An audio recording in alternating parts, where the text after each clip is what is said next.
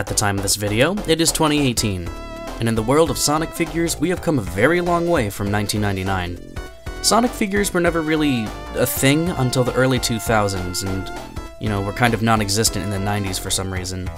Like, yeah, you had the McDonald's toys, and if you were in the UK, you had these, miniature statues, but in the world of figures, you kinda had nothing.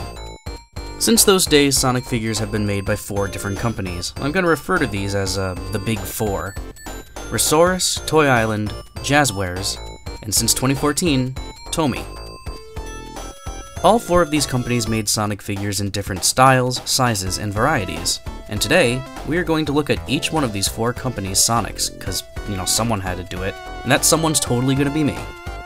Do note that because I don't want to make a horribly long video, although by the time I'm done editing this it will be, I will be focusing on the mainline Sonic figures. So figures such as the Nendoroid, the Joyride Adventure 2 figures, and the other miscellaneous figures won't be counted here. So let's get the show on the road.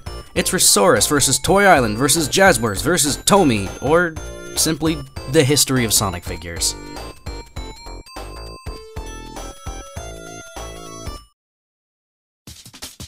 Let us first start with ReSaurus. After all, they were first. The ReSaurus line of Sonic action figures first came out in 1999 to coincide with the release of Sonic Adventure for the Sega Dreamcast. Sonic had a fresh new look, and it was up to ReSaurus to capture that look in the physical form. 3D was still relatively new at the time, so ReSaurus had to ask themselves, do we model our figures off of the in-game models, or stock art? Eventually they settled upon stock art, and if you look at their Sonic, you can clearly tell. In fact, just look at Sonic next to the box art for Sonic Adventure. I can literally put him in the exact same pose from the box. The ReSaurus Sonic stands around 4 inches tall, and his original release came with a gold ring, a base he could stand on, and a Sonic sticker. None of which I have, because I bought my figure secondhand. You can see here Sonic has a unique design. His hands have nice sculpts with interesting designs, such as fingers are bent in different ways. His shoes are kind of sloped up, not really basing off of the box art, but to make it look like he's running when you put him in a running pose. To this day, the ReSaurus Sonic figure came with the most accessories. His spikes have a kinda strange triangular design to them, and his eyes are maybe a tad bit big, but overall, this is a great Sonic figure. Really captures how he looked in the early 2000s. The only downside of these figures is they are relatively fragile, and since ReSaurus as a company went under, they are rather expensive to try and get. Within the last couple of years, their price has gone down. I remember a time when someone wanted $300 for a Sonic. Nowadays, out of box with no accessories, you can find ReSaurus Sonic for like $10 if you're lucky, and at most $25 to $30. In box, however, he can go for much higher prices, ranging anywhere between $50 to $80, and depending on the condition of the box, sometimes even $100. Sonic collectors to this day still say the ReSaurus figures are the best Sonic figures ever, and we'll get back to that. But I think people really like these figures for more reasons than just saying, oh, they're the best. I think it's because secretly, we're all a little bitter, and say these are the best to cope. You'll note that as this review continues, most of these companies had the Sonic license for a good amount of time, but ReSaurus only had it for like 2 to 3 years. They were planning a much bigger line, and were getting ready for an Adventure 2 toy line. That would have been awesome! But, unfortunately, the company went under, and we all agree this figure line was taken from us way too soon. But, we now move on to Toy Island.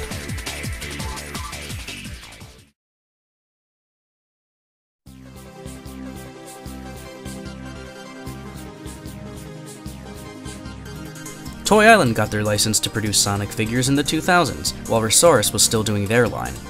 Toy Island figures were sturdier and larger, standing around 6 inches tall, and they too came with accessories.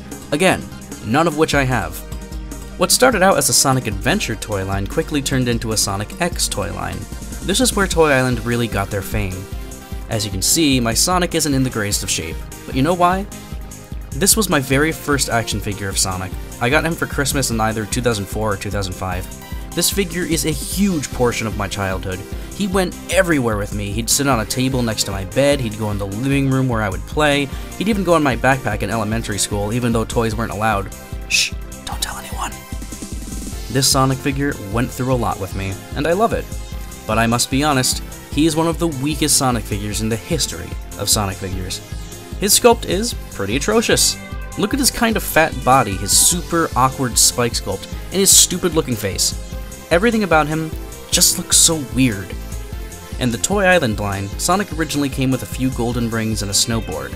The rings were magnetic, and interestingly enough, so were the bottoms of everyone's shoes.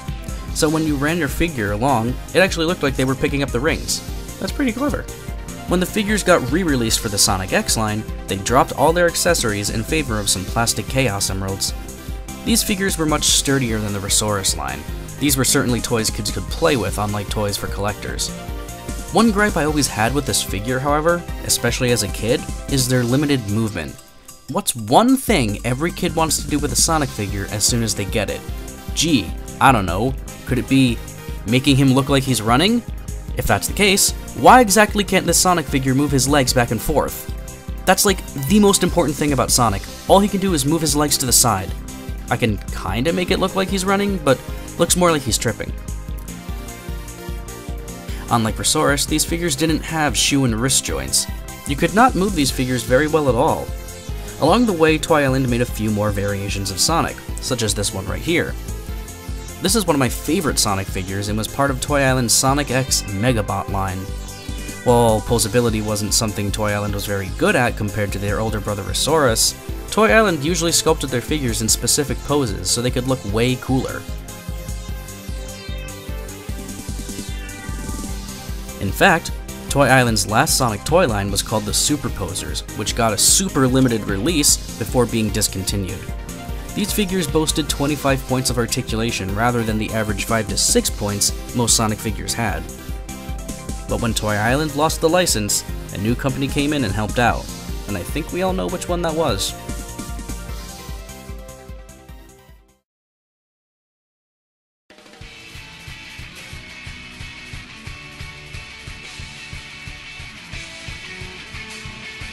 In 2008, in steps a company called Jazwares, who made a figure of Sonic the Werehog for a Sonic Unleashed tie-in. Afterwards, they got the permission to use sculpts from Toy Island and re-released the Superposers with much better quality plastic. Now, collectors and fans could finally get their hands on a superposable Sonic figure, and for a while, these were what people called the definitive Sonic action figure.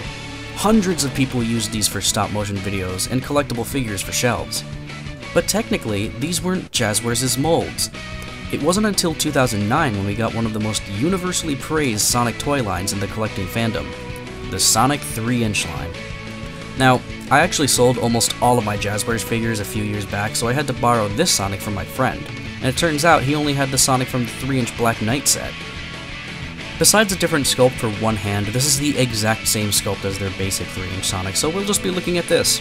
Jazwares managed to do the unthinkable. They basically made Superposers with a few less articulated points and on a much smaller and affordable scale. And for the first time, they made figures of characters besides Sonic, Tails, and Knuckles. We got characters like Amy, the very first Metal Sonic action figure, Jet the Hawk, Silver, Blaze, the list goes on. It was a dream come true for Sonic fans. This was the very first toy line to actually make people question if ReSaurus was as good as we all remembered. Sonic had 14 points of articulation and was only $6. This figure would be re-released many times in bundles, comic packs, and with accessories. His original release, though, came with no accessories. However, Jazwares made another Sonic figure line. This was called the 5-inch line, and while many other characters were planned for the line, all we got was Sonic and Classic Sonic. Again, I own like no Jazwares stuff at this point, but I do still have this 20th anniversary 5-inch Classic Sonic my girlfriend got me back when it was new, so I kept it in box. You can see that the 5-inch figures were borderline upscales of their 3-inch figures and once again had lots of articulation. In fact, Jazwares made a whole bunch of Sonic toy lines, but I think it's important we narrow down on what toy line is most synonymous with the brand. That's why I didn't talk much about Toy Island's different toy lines or ReSaurus' 10-inch Sonic. Again, I can't make this video too long, and it's universally agreed Jazwares' 3-inch figures are what they're remembered for. One problem with Jazwares figures, though, was the very poor quality control. ReSaurus may have been fragile and Toy Island rather sturdy, but Jazwares? Well, Jazwares brought about many paint errors, wrong packaging, and they all had a tendency to break very easily. Sonic characters in design have very thin arms and legs, so these would snap super easily and sometimes be very hard to put back together. Towards the end of Jazwares' run, quality control went completely out the window. The last few months they were producing, they gave us some of the most poorly designed and painted figures ever. They did not go out with a bang.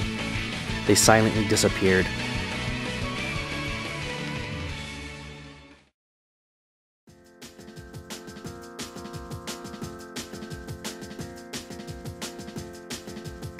For the first time in over 4 years, we got a brand new, modern Sonic action figure line.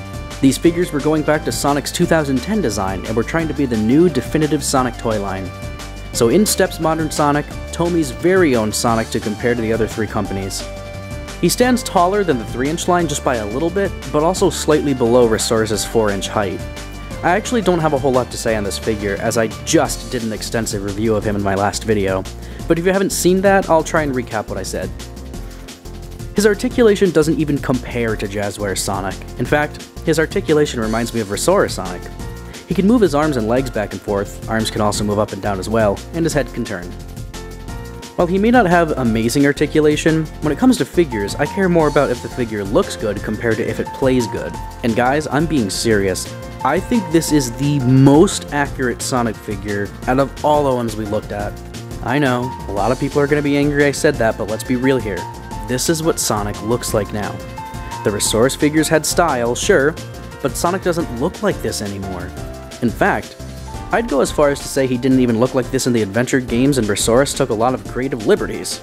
And the Jazwares figure, yes, he is great for stop motions and looks awesome and is a great toy, but Sonic's design just doesn't lend well to super articulated figures. And Toy Island, well, okay, well, we don't have to worry about Toy Island, but yeah, I think the TOMY Sonic is the most accurate Sonic figure out of this entire lot. His limbs are not chunky, his face looks great, and he looks like Sonic today. Now that's not to say any of these figures are bad. I know each company's Sonic holds a significant meaning to many collectors. For example, even though I said I think the TOMY Sonic is more accurate, I still like the ReSaurus Sonic over this one.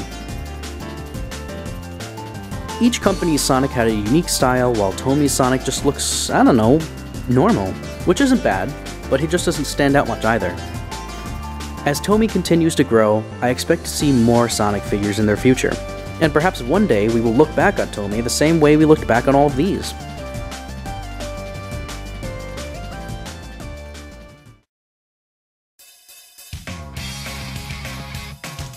Well, here we are, folks. A Sonic figure history video, literally years in the making.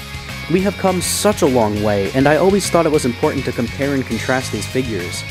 Like I said in the video before this, I don't mind having like 100 different toys of the same character, because when a new company steps in, they always do something different. It's really cool to see the evolution of toys and a character through the years, and this is a video that no one has really done before, so I'm glad I got to step up to the plate and do this. Whether you're a die-hard ReSaurus fan, grew up with Toy Island, experienced childhood with the Jazwares figures, or are new to collecting and chose TOMY, one thing is for certain. Each of these companies' additions to the history of Sonic toys are unique, important, and above all else, vital. Thanks for watching, everyone, and I'll see you in the next video.